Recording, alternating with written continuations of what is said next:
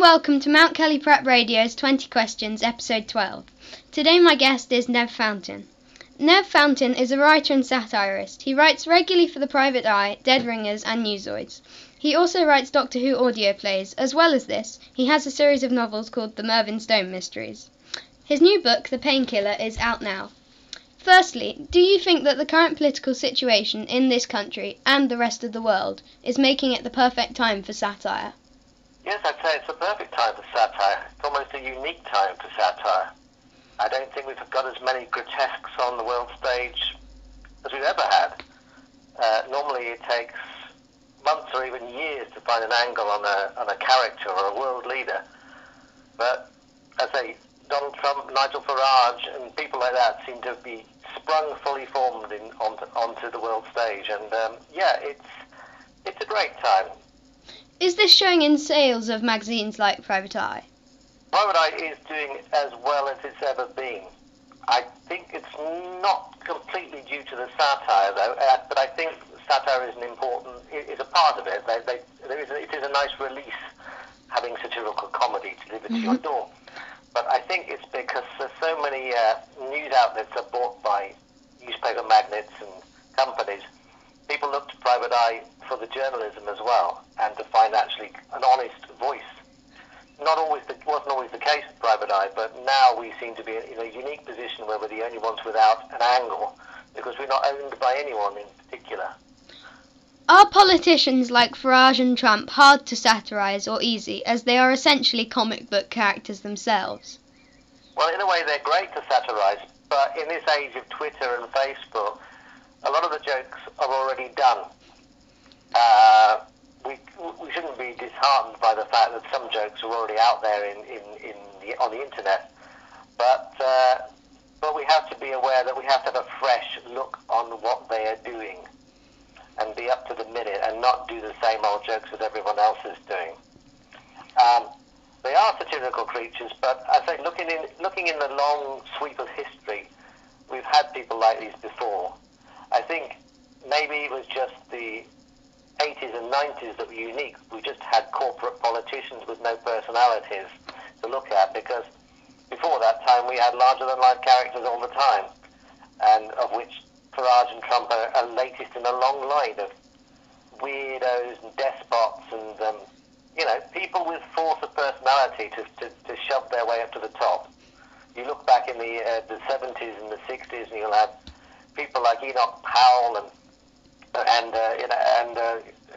Nixon, just people who are just so easy to satirize and such, grotesques, larger than life people who just come back to that point again. How do you divide work between you and Tom Jameson for your many projects, including Dead Ringers? Well, Tom and I work on comedy together. We tend to sit in the same room when we can, but we can email things backwards and forwards. Back when we were young, in our 20s, we used to sit in the same room and just write a script together.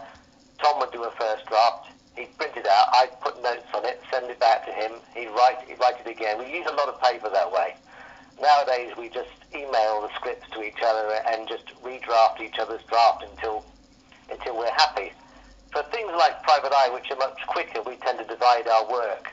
Tom tends to write quick topical jokes and small topical articles. He writes lots and lots of different types of topical jokes, and I tend to sweat out the longer columns and things like that, like Jeremy Corbyn, or the comic strips such as Millerbean and the Brunites. That tends to be my responsibility.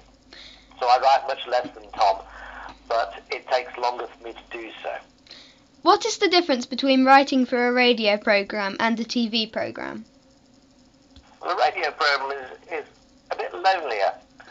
With a television programme, you have a long period of time to do it, and you have lots of people you have to talk to. If you write a script, you have to explain to the costume people what you mean when you put that costume in the script, and the set people, and the producers, and the cast, and you have read-throughs, and it's quite it feels like you're part of a team all the way through. With writing for radio, it's rather quick. An episode of Dead Ringers can be written and recorded in the space of 3 days. And most of that time it's me and Tom writing in a room. So it's got more fun with the modern Dead Ringers because we have a lot more younger writers that we can bounce off in the read-throughs. But sometimes, when we did the older Dead Ringers back in the 2000s, we did just look at each other in a tiny room, literally, until the time it came around to record it. Do you have a special place where you write? Well, nowadays I tend to write in the kitchen, because because it's nice. There's a nice big window to look out onto the garden, and there's a big television set which I can tune to the radio, or just have YouTube showing me clips of things just to take my mind off things. When Tom and I write together, we have a little office in Private Eye, which we lobbied for over many years until we finally got a little space in Private Eye to work. Before, we used to sort of squat in any office we could find, mostly in the BBC. We tend to sort of like hide ourselves away for months and months before they discover us. And every time someone would come in the room, we'd brace ourselves to be thrown out, and they just gave us another photocopier because they weren't quite sure what television program we were working on. So that was quite fun, but it was a bit of a nomadic existence. And when the BBC finally closed down and we finished our last series of Ringers and our last children's series of Scoop, we had no reason to stay, and the BBC was getting sold off anyway, the buildings. So we finally said to Ian, we have to have somewhere to meet. I live out West London, he lives out this way. And after asking a couple of times, we were given a tiny, pokey little office, which used to be owned by Paul Foote, used to be resided in by Paul Foote, which we cleaned up, and we kind of share it with a couple of the journalists. And it works very well. Ian's very happy with us, having us in the building so he can talk to us about stuff we've written. And it's a good arrangement that works really well now. What do you do when you get writer's block? There's no such thing as writer's block, in my opinion. It's just simply the fear of not writing as well as you can possibly write. If you write something really good, like a really good book, and then you write the next book, and you're worried in your head that it's not going to be as good, that's not writer's block. That's just simply a disincentive to do what you're supposed to be doing, even if you're thinking it's not quite as good as what you've done before. It's just a fright that the idea that you're doing is not as good, and the way you're writing it is not as good. I mean, I've written a book, Painkiller, and now I'm writing the follow-up to it, and I'm worried it's not going to be as good, but I will go through and I will finish it because I think it's a solid idea and it's worth finishing. The key is to start writing and not stop until you've finished. I don't believe in writer's block. You have written Doctor Who audio plays. Why does he as a character have such a fascination for generation after generation? I think Doctor Who, for me, there were two types of superhero when I was growing up. There was the type with the gun and the cocky comments, the Han Solos and the Buck Rogers, and there was the other type, the man who used his brain, and the man who dressed in amusing clothes. And a boy of my type, of my ideals, naturally gravitated towards Doctor Who. It's no secret that Doctor Who has a huge gay following because Doctor Who is in many ways an outsider who is a gentleman who uses his brain. He's also a composite of every marvellous British hero there has been over the ages. He's the time traveller in H.G. Wells' Time Machine. He's James Bond. He's Sherlock Holmes. He's Professor Challenger. He's all these types of character. If you have a type of character who uses the gun and just blasts away at things, he is not it. He has so many different types of character, but he is all that type of character. What is your favourite thing about working at Private Eye? I think it's a very friendly place to work. Everyone knows everyone else, and Ian Hislop is a joy to work with. It's so nice to do the writers' meetings with him because so often you go to a writers' meeting in the television series and the person running the writers' meeting is probably the least funniest person in the room or the slowest person in the room. When we do our meetings on press day, when we discuss the last-minute jokes and the cover, Ian is the sharpest person in the room, and when anything flags, he's always able to sort of produce a joke that we can all hang on the coattails of. So it's a delight to work with Ian, and it's always a friendly place to go to. It's a nice place to go to, and it's very satisfying to put a magazine to bed knowing it's going to go out over the next 24 hours to the whole country. So it's relaxed, it's friendly, and it's very unlike a lot of writing jobs I do, which tend to be what I used to do, television jobs, which used to be kind of unfriendly and competitive and kind of exhausting because you write a lot and you get nowhere. With Private Eye, Ian knows what he wants, and he doesn't want to waste time with us writing stuff that he doesn't want us to write. So we tend to know and tend to be quite focused as well. We have a meeting in the morning. I've decided what to do for Jeremy Corbyn. Tom decides what he'd like to do. Ian says okay or no. We go away for a couple of hours and write the last minute jokes. And it's very immediate, a lot like radio. It's a very immediate kind of way of working. Please tell me about your book, The Painkiller. Well, The Painkiller is my first serious thriller. I'd done some humorous murder mysteries before with my Mervyn Stone mysteries, but I wanted to write a proper serious thriller. And I wanted to write a different kind of thriller. So my thriller is about a woman in pain who discovers her own suicide note in a drawer. So it's all about chronic neuropathic pain.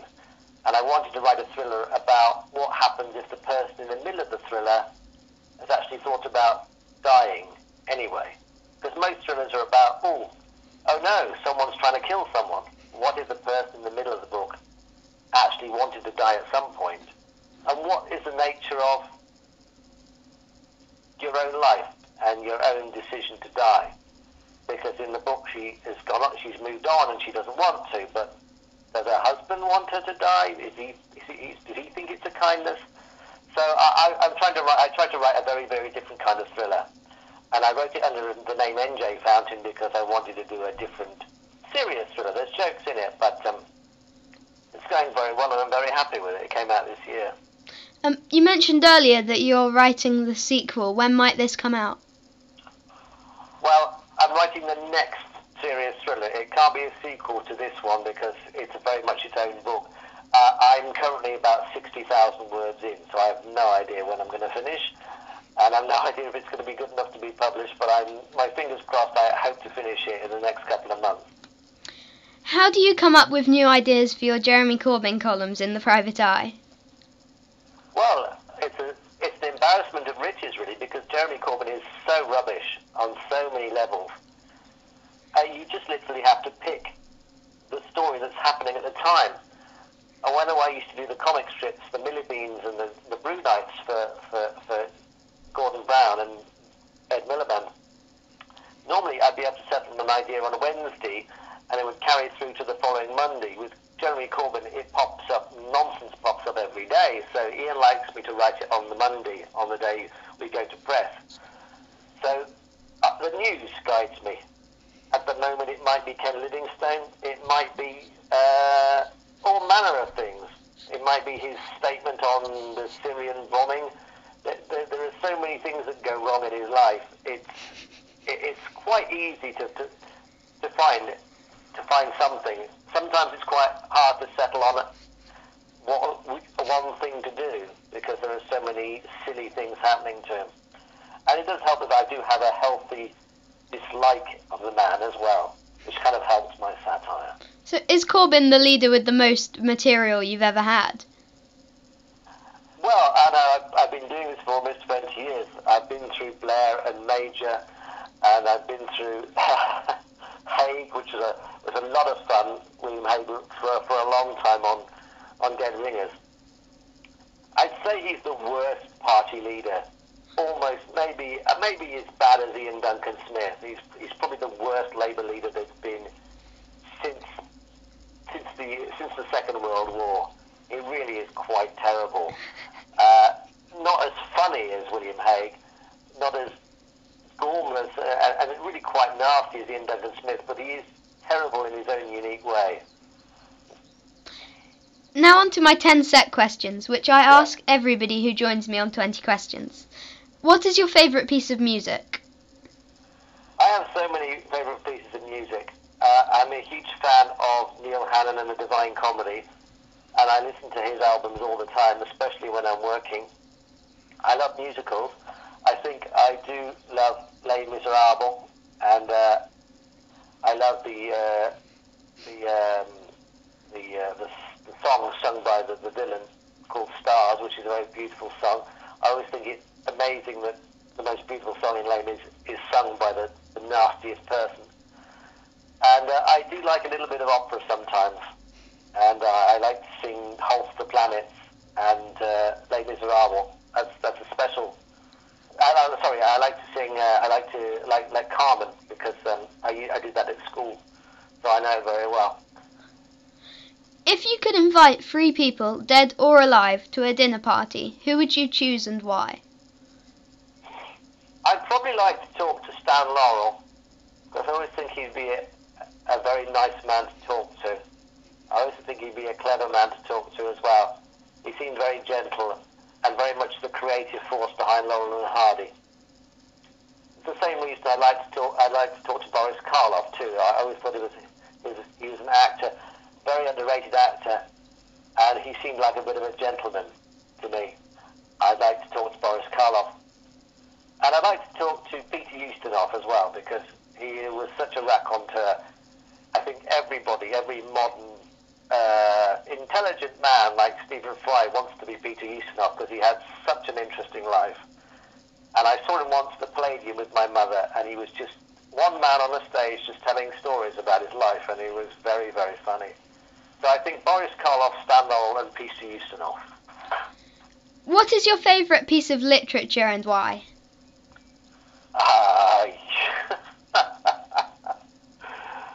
I don't know. I think probably The Hitchhiker's Guide to the Galaxy is the one that I've gone back to again and again. If you can call it literature, I suppose it is now. It's probably 30, 40 years old now. There's so much in it. Other ones I really like, pieces of literature, I like The War of the Worlds. It's a great reread, good to reread. I also like J.D. Salinger. Fantastic stuff to read. Just stuff that has a lot in it. And Catch-22 has a lot in it. I like to reread bits of that. But Hitchhiker's Guide to the Galaxy is something I return to more than any other piece of writing. Where is your favourite place and why? My favourite place?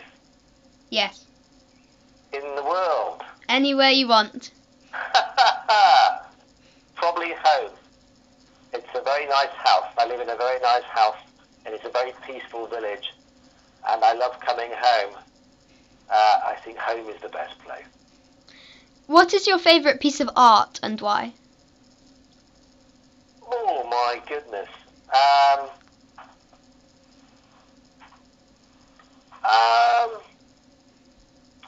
Let me think.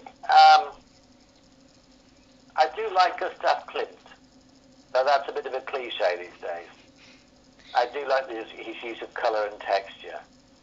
I do like Magritte as well. And I like, I think it's a cliche, but I do like Gustav Klimt, especially The Kiss. I think it's a nice piece of art. What is the best piece of advice you have ever been given? I think the best piece of advice was given to me when I was 8 years old, and I was on a trampoline in a leisure centre somewhere on the south coast, some kind of Butlins place. And the man running the trampoline had just had a row with his girlfriend, and he said to me, "Listen to me, son, never get involved with women." And I'd completely ignored that advice, but I do remember it for some reason. So I think that's the best piece of advice because I've never forgotten it, even though I've never taken the advice of him. If you weren't a writer and satirist, what do you think you would be? I think I can't not be a writer. I think I'd be someone writing in another job. In my time, I've been a teacher. I've worked in a toy shop. I've worked in a ticket agency. I've worked in every kind of job. I think if I wasn't a professional writer, which I am now, I'd be a writer in my spare time. And I'd be a frustrated writer because I'd probably have to, write around the job that I'm doing. What do you think your greatest achievement has been? I think my greatest achievement is what I mentioned in the last answer. I have achieved what I always wanted to do. I have been a professional writer now for almost 20 years, and it's something I never dreamed of doing to that level. And it's something I aspire to. And I made so many mistakes and so many wrong turns when I was in my 20s to try and write. And tried to find a type of writing which I could excel at until I settled on radio, and then as a career, and then I found Private Eye. I think my achievement is to be carrying on doing what I've always loved to do, and I've done it exclusively for almost 20 years now. What do you love doing the most? Writing. I like going to the theatre. I like going out to a restaurant and maybe seeing a movie. Yeah, and I like walking the dog. But I also do like to write. Which is, I also don't like to write because most writers don't like to write, but I also do like to do it. And I like just going into work, into Private Eye, and seeing my writing partner and seeing the people who work there. And it's all, I like everything I do, which is horrible for some people, but I do like everything I do. Finally, do you have a hobby or secret talent? I do like to sing. I used to do a lot of musicals, and I appeared in some opera and some Gilbert and Sullivan when I was at school and university. And I used to sing in a Christmas choir down in Cornwall. So I do like singing, and I sing a lot as I walk around the house. And I do. I pride myself on having quite a good voice. And when I use it properly, I can sing a good tune. Thank you for joining me on 20 Questions. Well, thank you for having me. Thanks. Bye.